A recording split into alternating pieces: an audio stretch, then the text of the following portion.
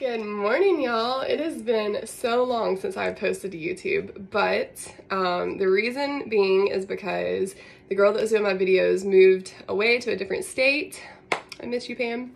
I'm just kidding. I do miss you, but I'm just super grateful for everything that you did. But I got an iPhone, so I think I've kind of figured out how I can do the videos. They're not going to be beautiful and pretty like she was doing, but I think I figured out how to do it. So with that being said, I'm gonna start posting to YouTube again. I'm super excited. We have had a lot happen since I last posted to YouTube, so I'm gonna try to update everything. But we had 2 new additions to the homestead last night that are huge, and I am super excited to share it with everybody. So I'm gonna share them on this video, and yeah. Guys, okay, so I'm just gonna say this. This is a huge, huge dream. This whole homestead thing is a huge dream of mine and Austin's since pretty much the beginning, since we first got married, which is almost 7 years ago now, right? Yeah. Anyways, so just the fact that God provided for us to get this space, and it already had a lot of what we needed, and it had the 100-year-old house that we could restore, and it's just been absolutely amazing to be on this journey. And I know that we have all of this for a reason and for a time, and I'm not sure what that is yet. I know that God has been preparing my heart for something.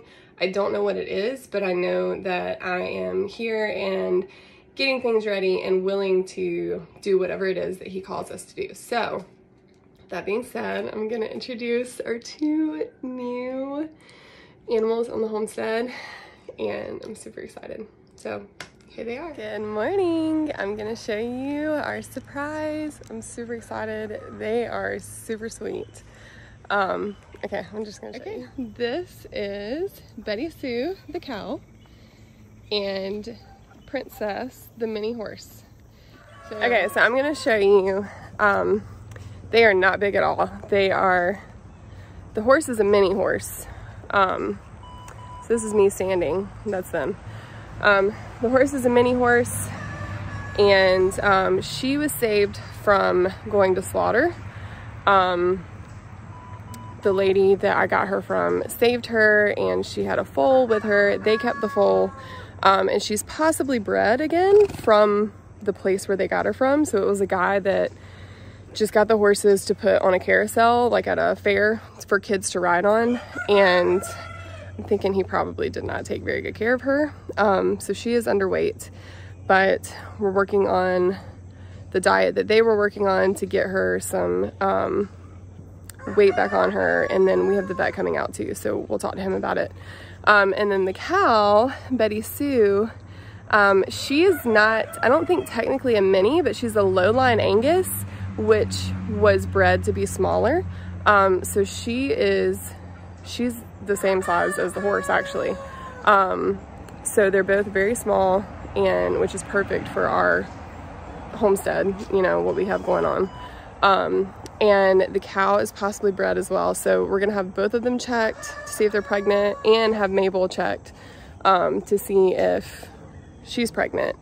And then the vet will check them out, make sure everything's good. But they are so sweet. Like, we just got them yesterday evening, like around 5 o'clock.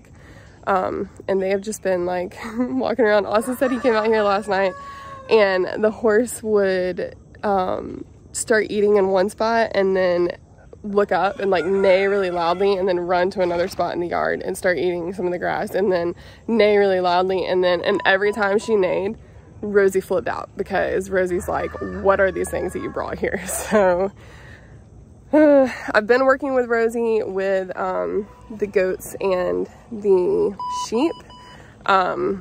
I ended up having to just put a shock collar on her and just vibrating it when she starts chasing them when they're running, because she refuses to wear a leash or a muzzle or anything like that. She just pulls it right off. So And when I do vibrate her, like I do it once and she drops immediately. So that's good. But I'm gonna have to put it back on her and bring her out here with the horse and the cow, because they've been around dogs, so I think they'll be fine. But Rosie's like, I don't know what these things are, but they're in my space. So I'm gonna have to get her used to them and let her know that they're okay. But yeah, they are so sweet.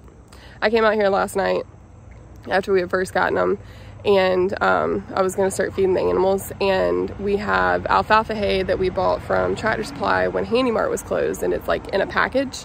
We had it wrapped up in a tarp, and I come out here, they're eating it right now actually. I pulled some out for them. I come out here and the cow's head is in the tarp, and she pulls her head out and she's got green just covering her whole nose and face and everything. And she just looks at me like, what? It was so funny. They're so sweet, y'all. I'm so excited. Like, I almost cried when they dropped them off yesterday, because we're just so blessed. God has blessed us like so much, and I can't wait to start giving that blessing back and out to other people. But yeah, I'm just excited. So that's what's new on the homestead.